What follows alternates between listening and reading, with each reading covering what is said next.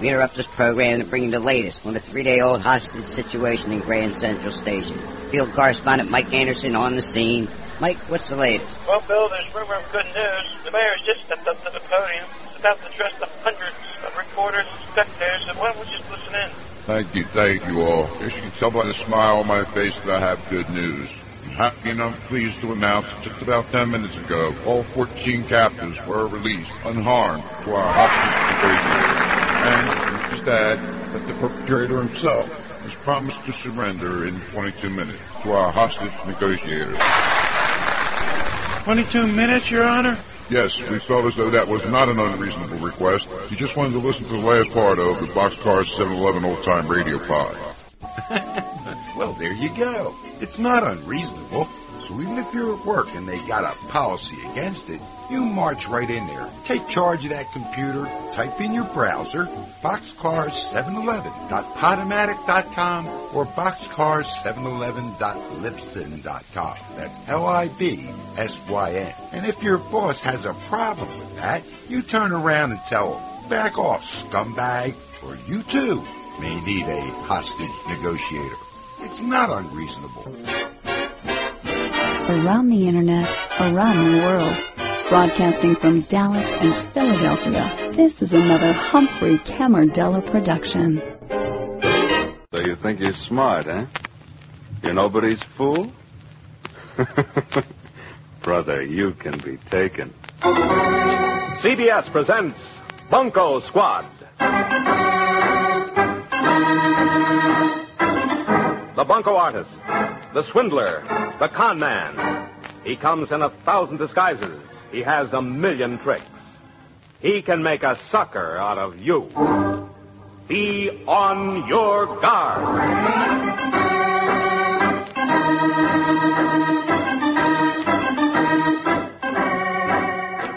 For the protection of you, the American public, we open once again tonight the files of Bunco Squad. Authentic cases drawn from the police records of the nation. You will be guided through a case of Bunco step by step, as it actually happened, as it could happen to you. Now, here is your host and guide, the noted authority on Bunco schemes, Captain Frank Trumbull.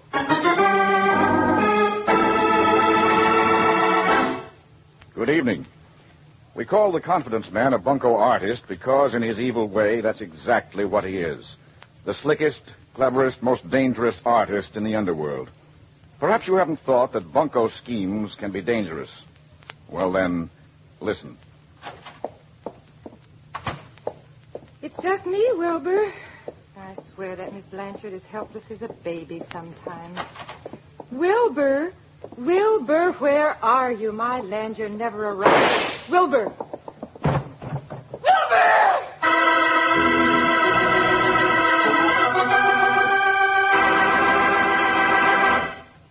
What you just heard is part of an actual case taken from the police files of St. Louis, involving one of the most dangerous and vicious Bunco schemes ever to come to my attention.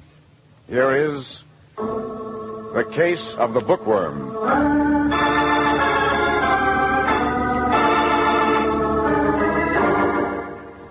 The unfortunate victim in the case of the bookworm is a man by the name of Wilbur King. Mr. King is a retired heating contractor who had managed to save up a sufficient nest egg to live modestly with his wife, Jane, in a comfortable home just off Delmar Avenue. The Kings are honest, good, church-going folks. Actually, that's where the whole thing started. One Sunday morning in a church overlooking Forest Park.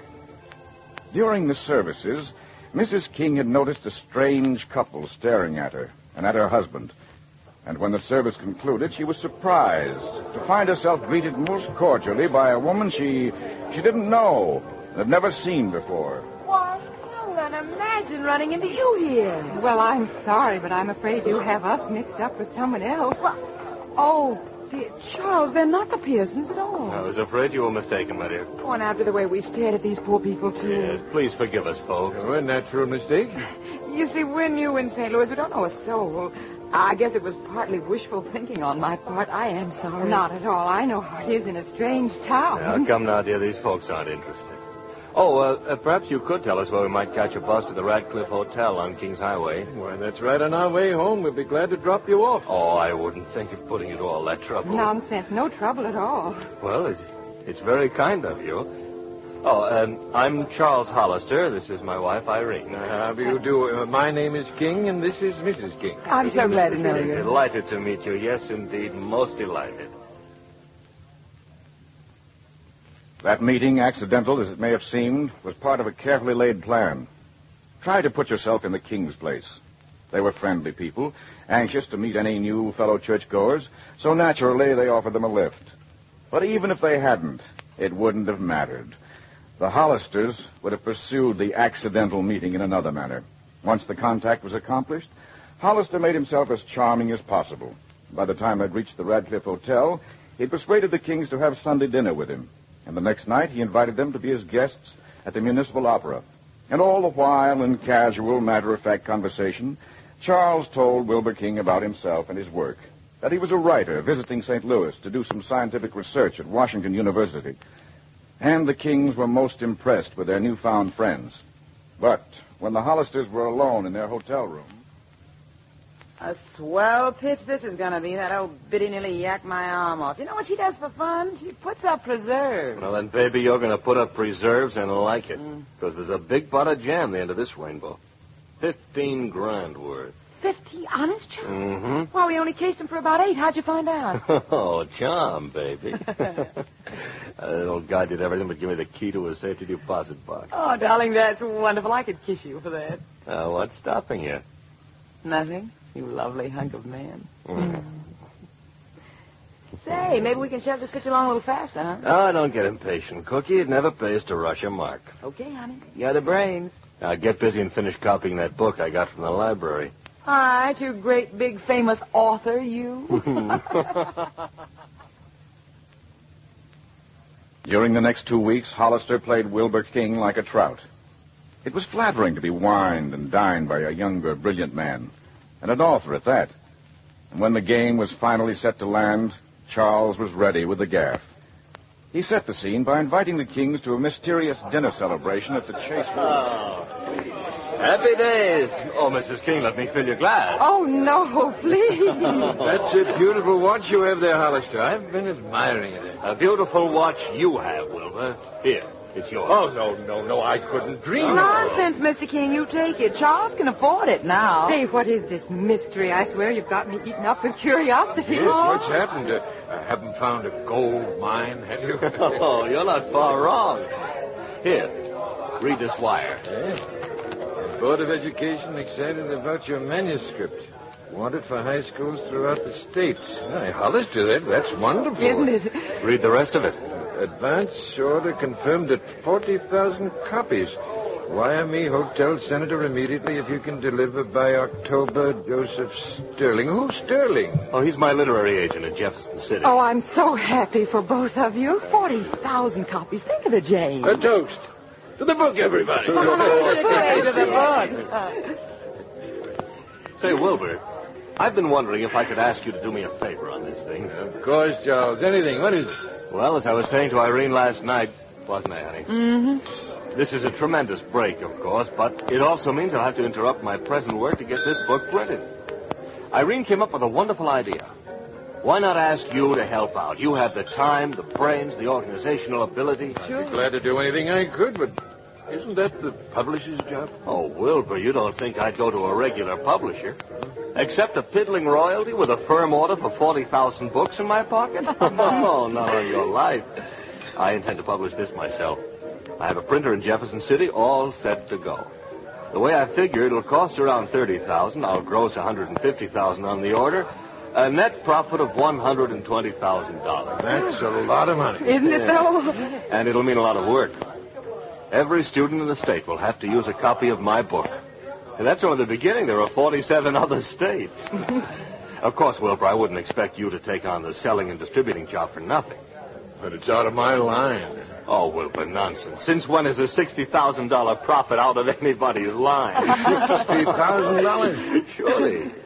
Look, you come in with me and share in the initial printing cost. And as soon as the books are ready, you take over complete supervision of sales and delivery from then on. and I'll cut you in for 50% of the profit, including the order I've already got. Wilbur, what an opportunity. Oh, no, it's an opportunity for me, Mrs. King. You see, I'm a writer and a scientist. I've got no head for business, and I'm not interested in it. It'd be a godsend to have a businessman like Wilbur to handle things. A partner I can trust.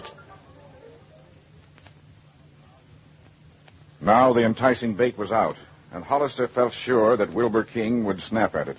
Well, wouldn't you? The chance to make $60,000 on a $15,000 investment, and at absolutely no risk. What would you do? If you're like Mr. King, you'd probably ask for time to think it over. And you might not want to trust your own judgment completely.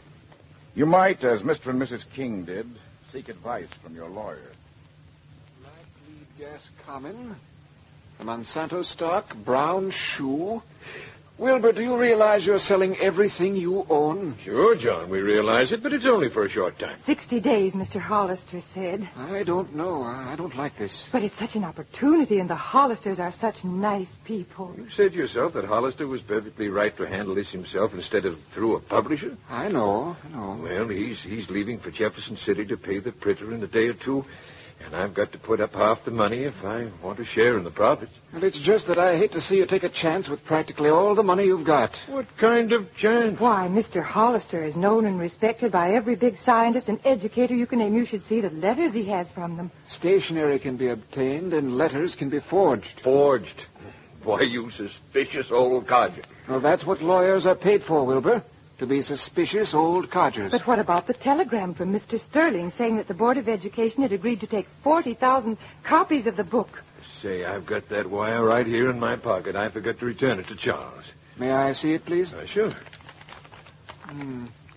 Sterling, eh? Excuse me a moment. Miss Kennedy, put through a person-to-person call to Mr. Joseph Sterling at the Hotel Senator in Jefferson City. Buzz me when you've got him. Thank you. Just an extra precaution, Wilbur. I'm sure your friend, Mr. Hollister, would appreciate that you're the type of man who makes a thorough investigation of a deal before he puts up his life savings. But Charles and Irene are such wonderful people. I'm sure why they wouldn't even suggest that Of course they wouldn't. This is just plain foolishness, John. I've been a pretty fair judge of men in my time, and I know, Wilbur, but a man can always be wrong. We'll see. Hello? Mr. Sterling? Mr. Joseph Sterling? Mr. Sterling, this is Judge Rowan in St. Louis. I represent Mr. and Mrs. Wilbur King in connection with a partnership that they're forming with a Mr. Charles Hollister. Yes? Yes. I understand that you are Mr. Hollister's literary agent. I see. Oh, really? Well, about the order from the Board of Education. Yes? Yes, 40,000 copies of the book. I see. Mm-hmm. Yes, I see. Well, thank you very much, Mr. Sterling. Goodbye. Well, what did he say? He says it's the greatest book of its kind he's ever handled. He says the 40,000 order is only the beginning. He expects every school system in the country to take it. Oh, well, what do you say now? I knew it. What an opportunity. The Hollisters are such wonderful people. Yes, the Hollisters were very wonderful people, and smart, too. Smart enough to have their accomplice, Mr. Sterling, waiting in Jefferson City just on the chance that the Kings might call him. Naturally, he confirmed the order. And so John Rowan, the lawyer, had to admit that the deal sounded okay. And Wilbur King sold out his securities, his only bulwark against old age, and handed Charles Hollister a check for $15,000. The next day, the Hollisters left for Jefferson City to sign the contract with the printer, they said. The Bunco scheme had worked.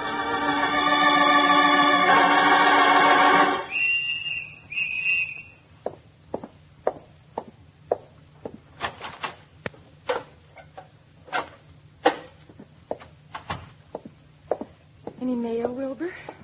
Just a circular. I'm going across the street to Miss Blanchard's for a few minutes, dear. Why, what's the matter? Oh, nothing. Only we haven't heard a word from Charles and Irene for over 2 weeks. Yes, that is strange, isn't it? Well, I'll be back in 10 minutes. I do hope nothing's wrong. They're such nice people. Yes. Such nice people.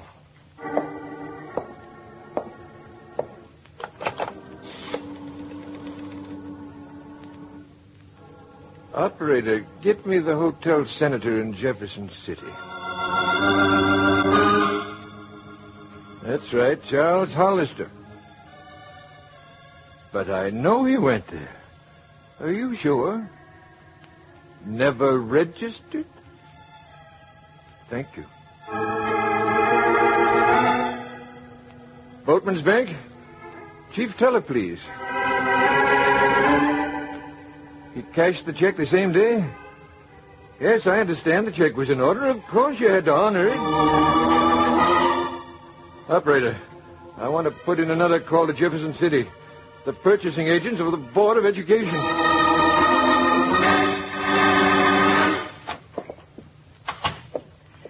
It's just me, Wilbur. I swear that Miss Blanchard is helpless as a baby sometimes. Wilbur, Wilbur, where are you? My land, you're never around. Wilbur!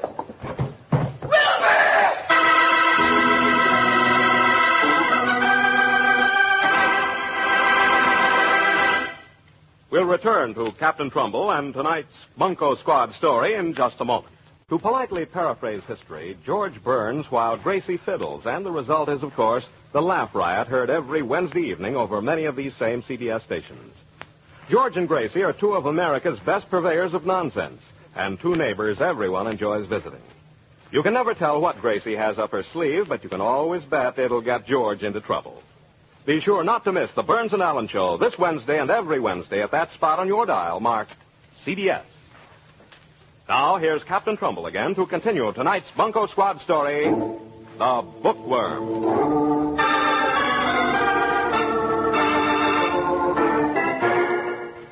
In a game as carefully constructed as a fine watch, Charles Hollister had, as the Bunco artist would say, roped his mark, told him the tale, given him the convincer, and had taken off a nice touch of $15,000.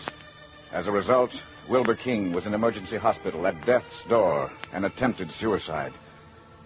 The next day, Mrs. King went down to police headquarters and told her story. No.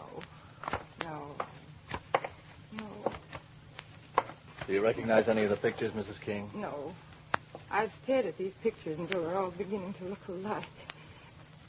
Lieutenant Scott, I didn't want to come here. I should be at the hospital. Mr. King is in competent hands. You can help him best by helping us catch these suspects. I still can't believe it. They were such nice people.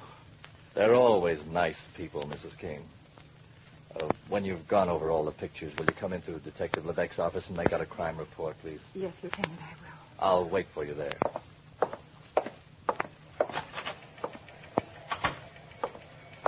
No luck yet, Lee. She's still looking. She'll sign a complaint? Oh, yes. She's upset, but she'll come through. Here's all we've got to go on, Skipper. It's not much. Oh, this is the book?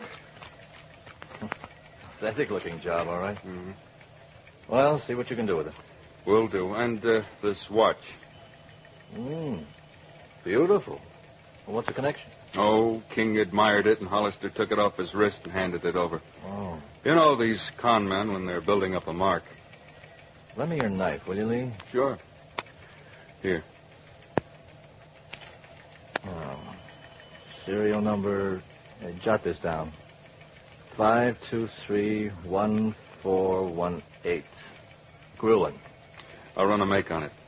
Say, did you see the piece in the Globe this morning about King shooting himself? Yeah. And if Hollister sees it, he'll take off for the moon. Maybe he won't see it. Fat chance. Anybody as smart as that bird is watching the papers, all right. Lieutenant Scott had his con man figured correctly. After paying off their Confederate, Joe Sterling, for his assist in answering the telephone in Jefferson City, Charles and Irene Hollister were taking it easy between jobs at the Hotel Southern in Memphis. Darling. Charles? Oh, don't bother me. Can't you see I'm reading? Oh, that silly St. Louis paper. What's so interesting in St. Louis you have to read the paper every day? Just careful, sweetie. You never know when a sucker might get panicky and run to the coppers. Doesn't cost much to just... What the... What's the matter? They held a copper already? Oh, worse than that. That jerk King shot himself. Oh, no, let me see. Here. Wilbur King, 54. Cause given as despondency when a team of confidence workers Bilked him out of his life savings. Why, that's stupid. Condition very critical. You know what that means? If he dies, that's technical murder. Chuck, they can't tie it to us, can they? We were careful. Shut up and let me think. Tried to cover everything. There's nothing in the book. He didn't write any checks. Oh, what do you take me for? No, I didn't do anything they can Wait a minute. What is it? My wristwatch. I gave it to King, remember? It wasn't engraved, was it? It might as well have been. It's got a serial number, and I used my right name when I bought it. Oh, no. In Toledo, remember? I might have known, you stupid fool. You would pull a bonehead play like that. Now you've got it. Now, don't you crack up on me. That's all I need. But they'll trace that watch. It may take days. And if I have anything to say about it, I'll never trace it. Come on, now, start packing. We've got a long drive ahead of us.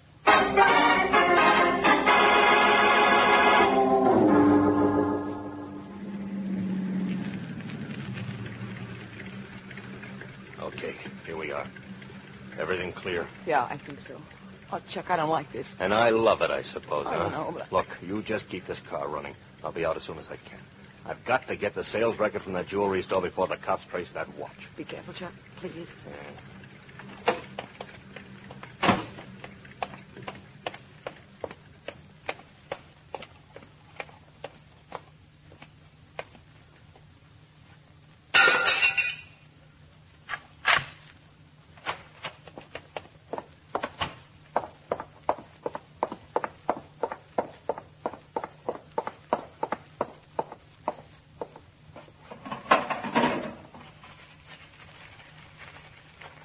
October, November.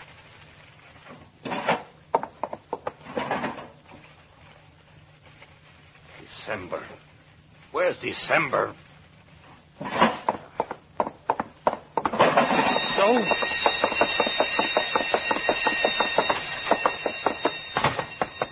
Chuck, quick, hurry.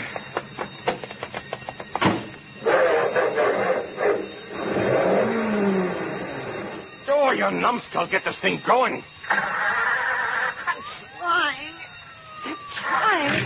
Oh.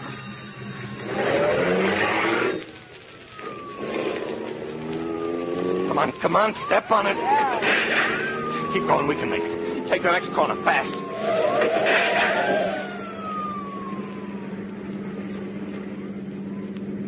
We made it. Yeah, don't stop. Keep this thing moving. Yeah. Did you get the record? No, the alarm went off before I could find it. You'll never get it now. The cops will blanket this place in no time. Yeah, I know. Head for St. Louis. St. Louis? Why? I gotta get that watch back. Our only chance is that Mrs. King hasn't told the cops about it. Now step on it. When things were going his way, Hollister was a smooth, affable conman. But now, in trouble, over his depth, cornered, the veneer came off to reveal him for what he was. A desperate, dangerous criminal, ready to stop at nothing. Meantime, in St. Louis, Bunco squad was making headway.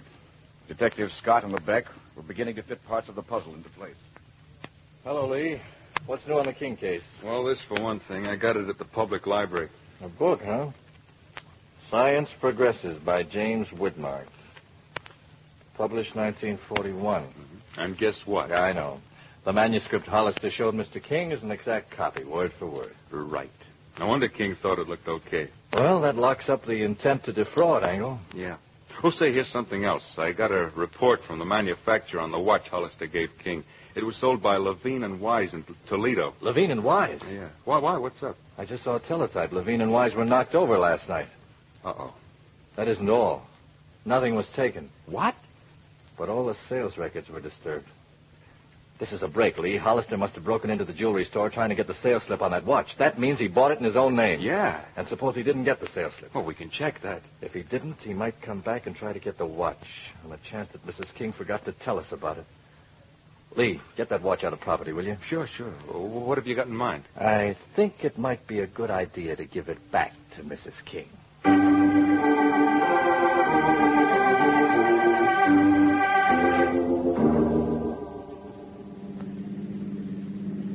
I'm scared. Oh, stop it. You're getting me jittery, too.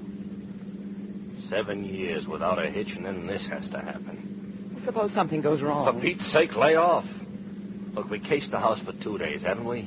Yeah. Not a cop in sight. She goes to the hospital. She comes home. It's all clear, I tell you. I'd feel better if you'd ditch that gun. I said I wouldn't use it, didn't I?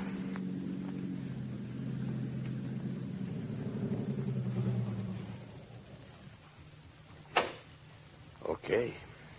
Here we go. Chuck, remember, no gun. Oh, brace up, Cookie. We won't need a gun. We can con her out of that watch blindfolded. Okay, honey. We're on. And don't forget to keep her occupied while I look for that watch. Irene. Mr. Hollister. Darling, I'll bet you thought we'd never get back. We sure missed you, folks. I'll say. Hey, where's Wilbur, the old son of a gun? Wait till he sees what I've got for him. Why, where's the check? Oh, and what a check. First return, $64,000. Why, didn't Wilbur get my wire? Why, no. Can you beat that? Well, half of this is Wilbur's. What? Darling, what's the matter? Wilbur's in the hospital. What? He shot himself. Oh, no. You poor dear. He thought you'd swindled him. Swindled? He thought that? Yes. Oh, but that's terrible. Because he didn't hear from us? Oh, then it's all our fault. Oh, my dear. Oh, no. Please don't feel that way. Oh. Why, where did Mr. Hollister go? Mrs. King, don't go in there. Why, Mr. Hollister? I thought I told you to keep What her. do you expect with all the noise you were making? All right, can the chatter and let's blow. Fast. You got the watch? Yeah. Come on. Then you are thieves. Oh, shut up. What'll we do with the old lady, Chuck? We can't leave her loose now. In the closet. Yep. Come on, Grandma. In you go. No, please. No, Here. no. One peep out of you, you'll get this gun across your head. Get in there now. No, help, please, let me out.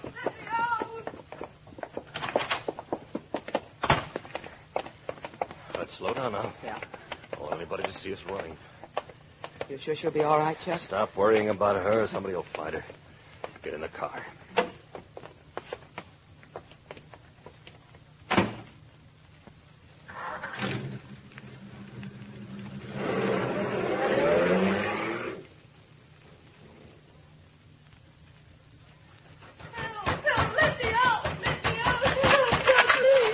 It's all right, Mrs. King. You're safe now.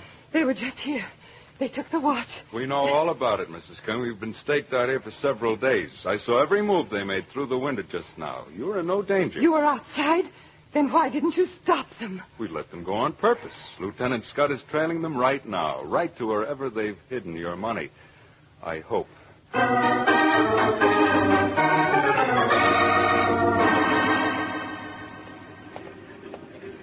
Flight 12 for New Orleans, Galveston, and Mexico City. That's us, now Chuck. loading Hurry. at gate Not 6. until we get that little package.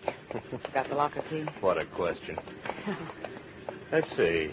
Number 587, 56. Huh? Oh, Chuck, hurry. Relax, beautiful, relax. Plenty of time. That's right, Hollister. Plenty of time. About 10 years apiece, I'd say. Oh! Why, don't you want it this way? Chuck! All right. Get up. Hold out those hands. Yeah. And I'll just take that package out of the locker, if you don't mind. Look, you've got nothing on us. I want an attorney. I know my rights. Oh, brother, if only one of you would think up a different line. Just once.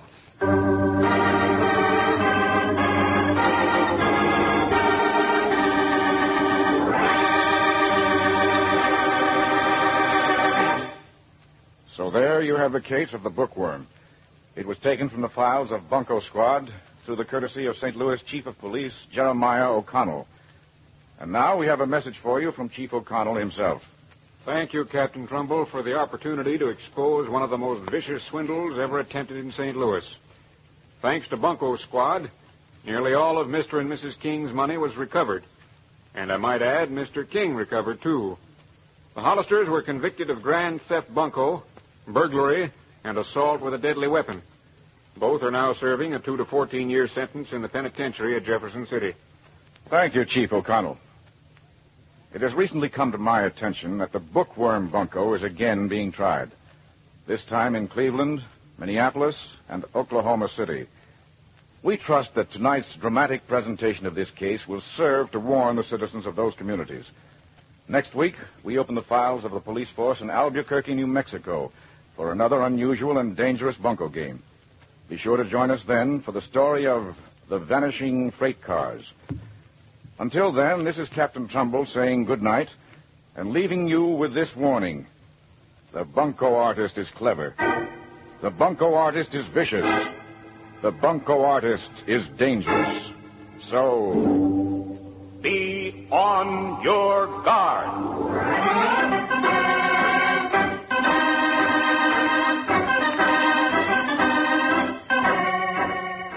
The elements of tonight's case were true. Only the names were changed for the protection of innocent persons. Chief O'Donnell was represented in proxy by his permission. Next week, Captain Trumbull again opens the files of Bunco Squad for another authentic case drawn from the police records of the nation. Join us then, won't you? And meantime, be on your guard.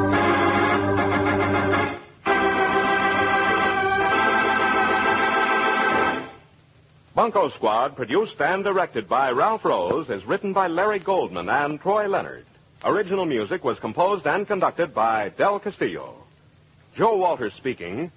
This is CBS, the Columbia Broadcasting